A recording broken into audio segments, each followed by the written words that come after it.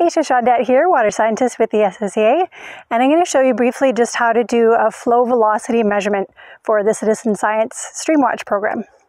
So first, what you're going to want to do is find a section of stream that is as straight as you can get, roughly sort of a 25-foot or 8-meter section of stream or river that doesn't have too many curves, bends to it.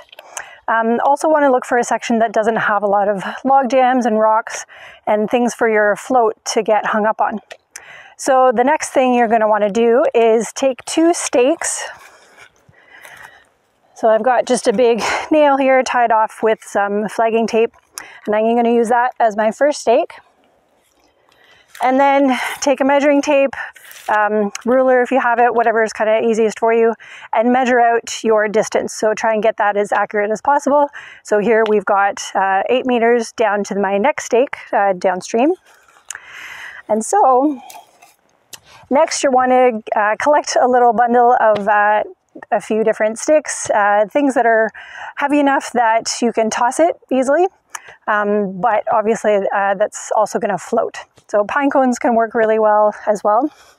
So I have my little pile of sticks here. And then what we're going to do basically is toss the sticks upstream of the first measuring point and then time it as it goes downstream to the next measuring point. And we're going to do that 3 times and take an average of those 3. So I've got a stopwatch here. You can use a smartphone as well, whatever timing device is easiest, and got some paper and pencil to take my notes. So we'll get started.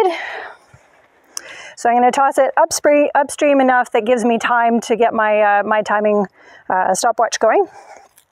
Try and get it around this tree here.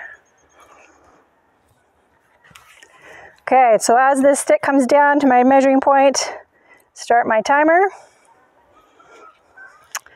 And I'm just going to follow that down and stop it when it gets to the next stake. And ideally you would stand right in front of that marker so you know exactly when it gets there.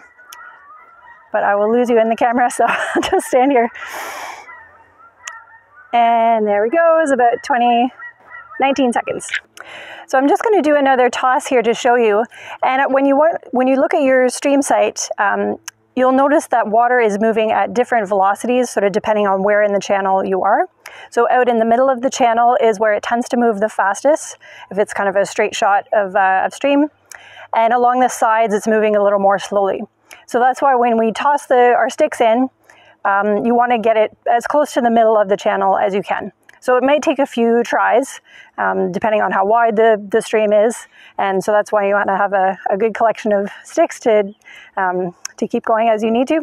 So we'll just try to get into the middle again. There we go. And then I'm going to repeat that 2 more times and take an average of those values. And that will give us flow velocity. So this is what we call the float method to calculating flow velocity, and just gives you a sense of how fast the stream is moving. And then if you can also safely get into the middle of the stream and take a depth measurement as well, then that will give you another indication of how much water is going through.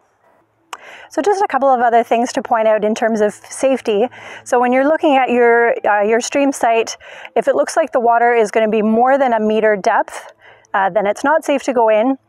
And if it is 1 meter depth, but it feels like it's very slow moving, you don't feel any force against your body, and you feel comfortable going that deep, then that's okay.